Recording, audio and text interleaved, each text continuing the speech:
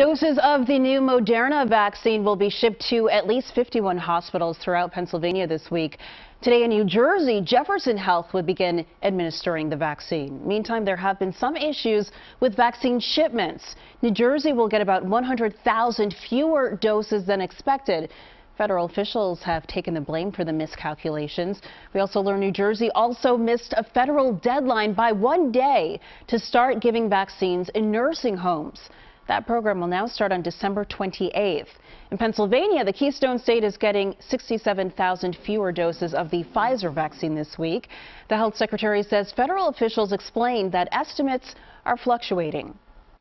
Since the first doses of the vaccines have arrived in Pennsylvania 1 week ago, 17,700 healthcare workers have received their first dose.